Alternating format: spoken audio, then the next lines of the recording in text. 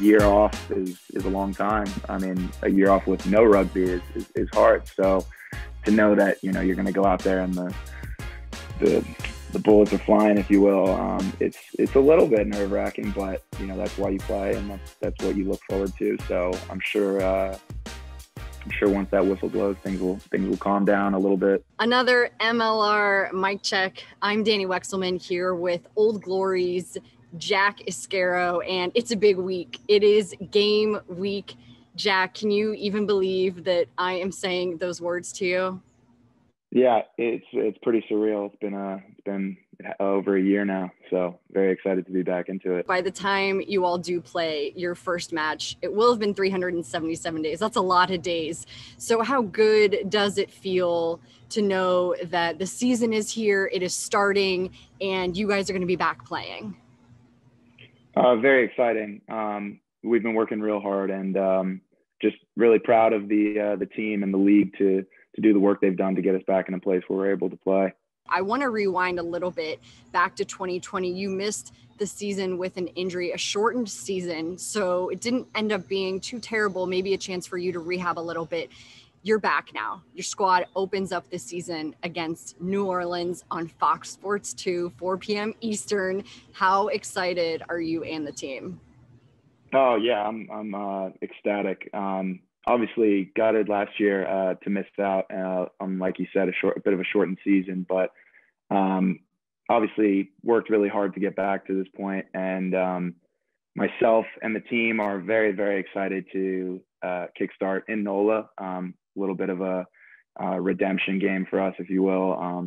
They really gave us a rough introduction to the league last year, and we're looking to come back and kind of right that ship. So very excited. Yeah, I wanted to ask you about that. So the only loss for you all last season, does that fuel the fire? Have you been talking about it?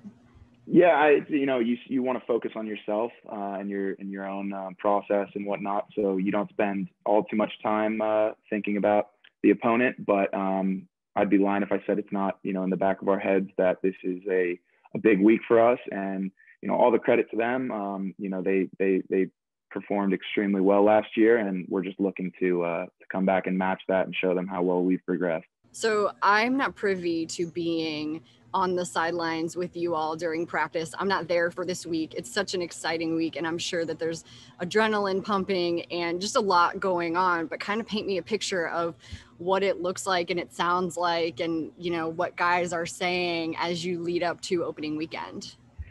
Yeah, you do hear every so often somebody make a comment about, this is a game week. We're really going to play. And obviously we've had a bit of a rough go in preseason, missing out on some preseason game opportunities. And so it feels all the more real this week that, we are going down there to play a match, and it's going to be a big one. So very excited. And obviously, like you said, the adrenaline's going, and it feels a little bit different this week. Yeah. It's an exciting week, and I'm going to jump ahead because why not? Let's talk about the home opener, which I know everyone is super excited about as well. March 27th against Rugby ATL, and you guys have reached capacity for fans for the start of the season, which is wild and exciting. No cardboard cutouts in the stands for you guys. A lot of sports teams didn't see fans the entire year in 2020. Some still in 2021 don't even have fans yet. So how hyped are you guys to see the fans in the stands and bring some entertainment to them? No, I couldn't be happier. When we saw that we had gotten the go ahead to have some fans there, it was really welcoming. I mean, it's a byproduct of the work done, by our front office and the people on the front lines doing the real work, and it just makes it all the better. I mean, you play in front of fans. That's why you do it. You love to put on a show, and to get the support in person, it makes all the difference. So to have that capacity limit reached already, it's great knowing that they're going to be there, and we're going to be playing in front of them. I was reading about at the end of training sessions, you all have some sort of cheers, and maybe different words are used and said. So can you kind of, fill me in on some of the words that you use, what they symbolize, what maybe your favorite is? Yeah, I mean, we're quite a diverse team, as a lot of the teams in this league are, and so you got guys, from New Zealand, Samoa, Fiji, all over the place. So they bring a bit of their own flair, and we sort of started with Dani Tusitala, our scrum half, started it. Started with I don't know what you'd call it, but a bit of a break or a cheer, and during training, it's fun because, usually somebody gets picked, it's not really set in stone, sort of spur of the moment. Someone gets picked and they usually have to make something up on the spot. And so they get a little creative with it and usually use something that is relative to where they're from. So you get quite a lot of, different things. And it's always fun to see what they're going to come up with in the moment. But I do think a lot of it comes back to, we are, a big family, and it is something that I think has grown into our culture, and we enjoy doing it. I think that's awesome. And I look forward to hearing more, maybe some future word choices that you all have as the season goes on. And speaking of the guys on your team, so the Old Glory retained a lot of the roster, but also added a lot new depth. And I'm wondering maybe if you can kind of go up and down and tell me about some of those new faces who will be on the team. Right off the bat, Callum Gibbons is a Kiwi that spent a lot of time in the UK or in Scotland, and I got to know him a bit when I went over to Glasgow for a preseason. And I mean, when I was over there, he was probably the guy I looked up to the most. He was a captain over there, made consistent team of the year in Europe, and I think he's probably one of the most underrated, underpublicized signings in the league this year. And he's taken on a bit of a player coach role for us, which has been fantastic. He's done an incredible job, and he's really, really an inspirational guy. And I look forward for all the fans and people to be able to see and get to know Callum, because he's a pretty special guy. We brought in Luke Campbell, who's a Canadian international, great player. And then up front, which was a bit of a weak point for us, we really shored up our front row. We got Jamie Deaver and Stevie Longwell, who's another Scottish guy, and they've just been awesome so far to work with, and really looking to right the ship. To go on, we've got one of my former teammates from Cal Berkeley, Sam Casano, one of my best friends and roommate now. So it's a little bit reminiscent for me to have him around. And DeMonte Noble is for people in the U.S., a lot of us know him as probably some of the best feet in rugby. So he's really fun to have on the side. And just today, actually, Stan South, Harlequins, Exeter, Premiership player, got here. So we're looking forward to having him join the squad. So I think I got everybody. I could be missing out one or two, but it's just because we've got to know them so well. They don't feel like new players anymore. Yeah, honestly, that's outstanding that you just named all those guys and gave me an incredible bio about them. So I'm impressed. I'm very impressed. And I want to talk about you a little bit, a lot of it, actually. So the rumor is that you were born with a ball in your hand. Your family is a rugby family. Dad and sister both played.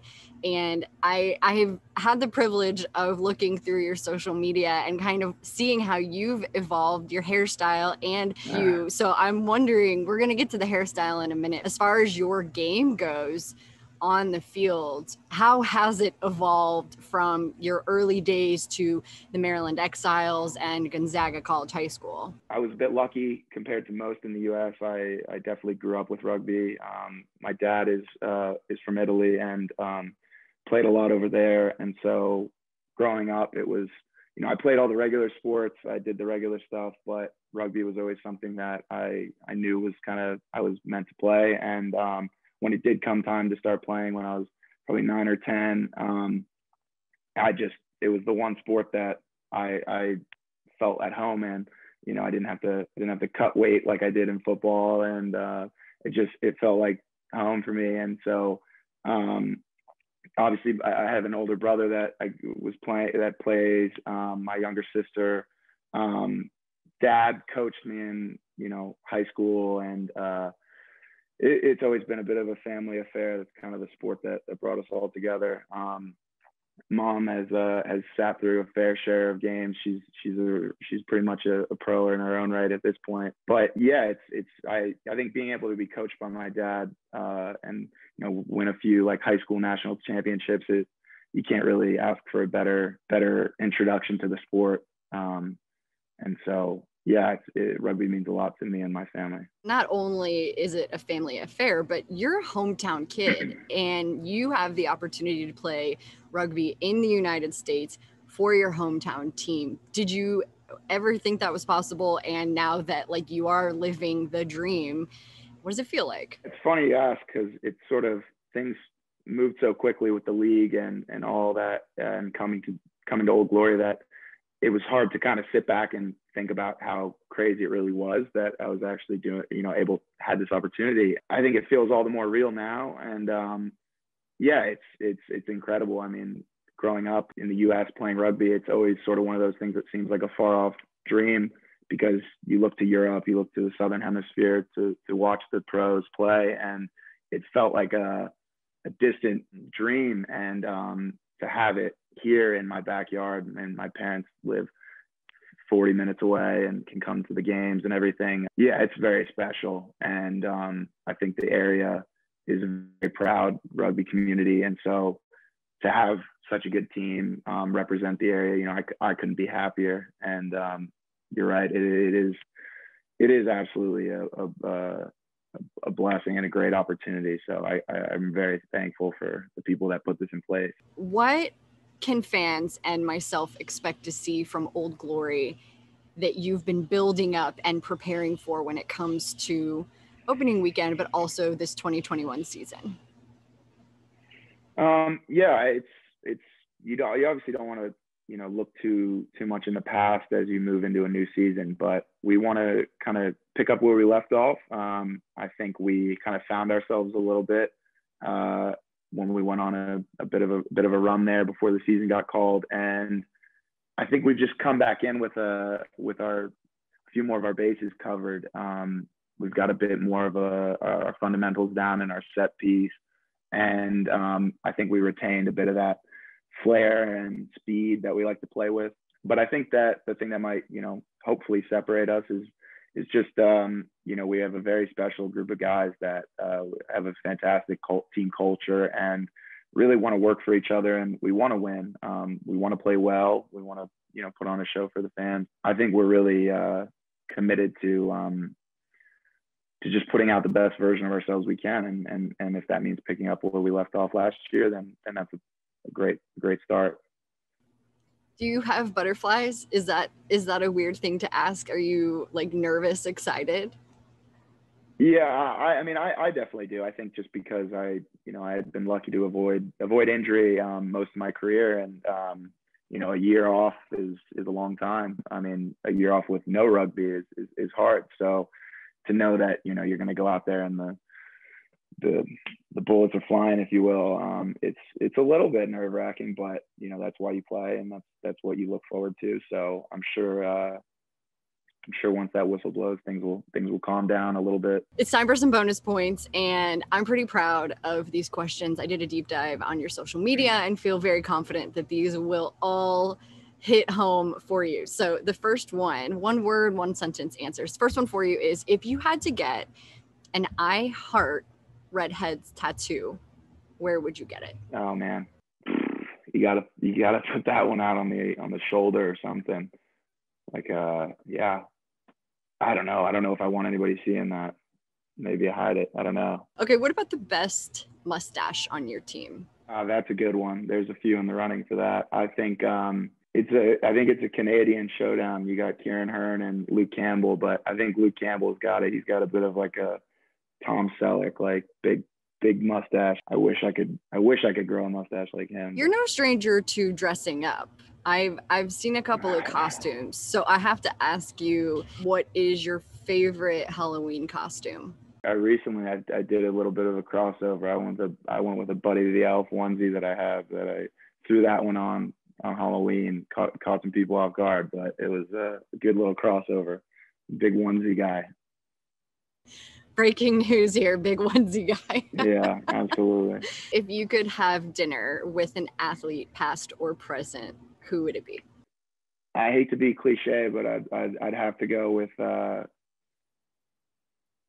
Michael Jordan. I know it's like the easiest layup of an answer, but I'd love to like pick his brain. I think he's the coolest dude ever.